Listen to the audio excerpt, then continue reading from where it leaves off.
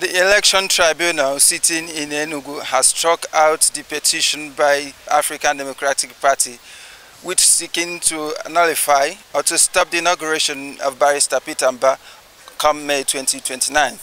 Listen to the judgment as presented by the council to the parties. And the ruling was to the effect that, that the tribunal lacks jurisdiction to consider to entertain such an application. So it was accordingly dismissed as completely lacking in merit. The second one was the one by Action Alliance. That one essentially was an internal issue they were having, among themselves, in which the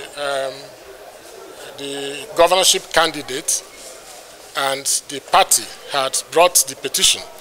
Where the party, through another council, brought a motion asking that the petition, the entirety of the petition, be dismissed or struck out, or in fact seeking to withdraw the petition, while the candidate for that party position was that that could not be done, that he was still interested in prosecuting the petition.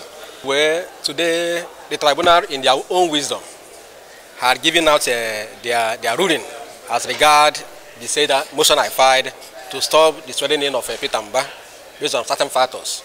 The ruling is very unfortunate, very unfortunate, but meanwhile, we still have hope.